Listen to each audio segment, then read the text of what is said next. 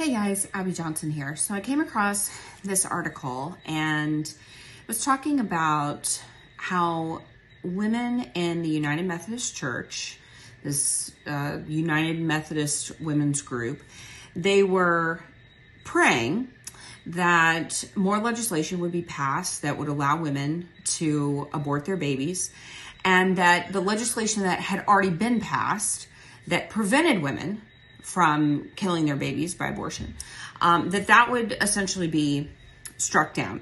And these female ministers from Birmingham, Alabama, had done some TikTok videos, and they were talking about how terrible the Texas heartbeat bill was. And what was interesting to me was that people were so surprised, that these Christians were so surprised, that Methodists in particular were so surprised that these Methodist ministers were out here saying these things. And these two women were a part of the United Methodist Women's Group, which is an official group. And so that led me to believe that I needed to actually do a video addressing an organization called the Religious Coalition for Reproductive Choice.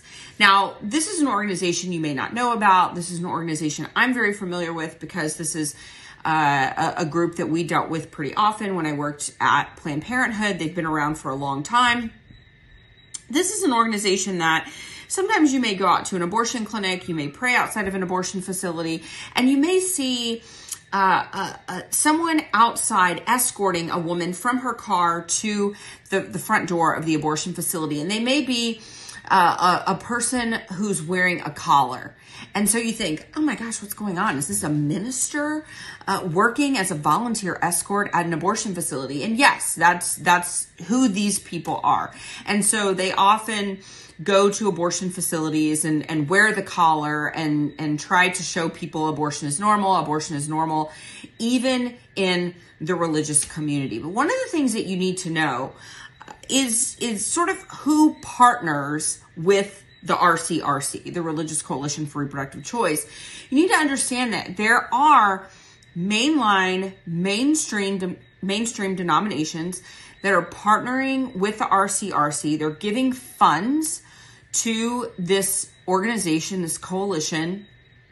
So when you tithe as, this good Christian person, you're going to church every Sunday, you're, putting those dollars in the plate as it's passing by you. And what you need to understand is that if you are part of one of the coalitions that is a member or a part of the RCRC, then your tithe money could be going into the hands of the RCRC. And what do? Well, part of what they do, and you can go to their website and look at this, part of what they do is they help women fund abortions. And they will do that in part through your tithe.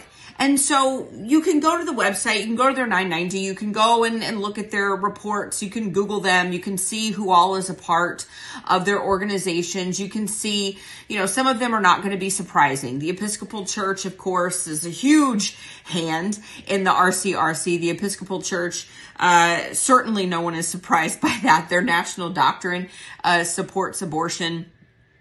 The head bishop of the Episcopal Church was the former head of NARAL. So certainly that's not surprising to anyone. The Episcopal Church is very largely involved with the RCRC. The Presbyterian Church, USA, very involved.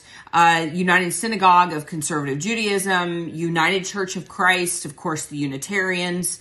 They're not even really a church, but Unitarians, ELCA Lutheran churches, National Council of Jewish Women, American Jewish Congress, American Jewish Committee, Hadassah, Church of the Brethren, Rabbinical Assembly.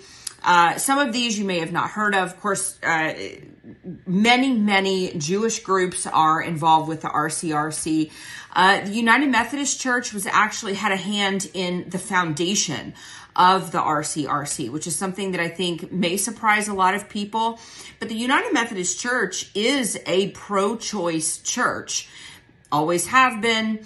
Their doctrine supports abortion. People need to understand that. They need to understand that they do have a group that is called United Methodist Women. The United Methodist Women, they are a part of the United Methodist congregation.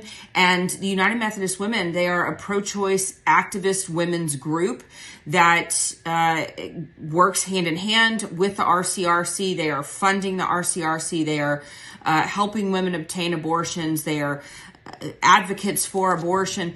And so, these mainline denominations, if you are a believer, if you are sitting in the pews of these churches, you need to understand not only what your tithe money is going to, but what you are representing as a member of that body of that particular denomination when you are sitting there in those particular churches. And so I just wanted to make that well known to people, because I'm not really sure that a lot of people understand who all is affiliated with, these organizations like the RCRC, like Clergy for Choice, which is another organization that people need to be aware of. It's one thing to have sort of a rogue member here and there. It's another thing to have an entire denomination supporting and giving your money to these organizations that are really abominable. They really go against the heart of the gospel. They go against the heart of Jesus Christ. And it's something that I just felt like all of you needed to be aware of.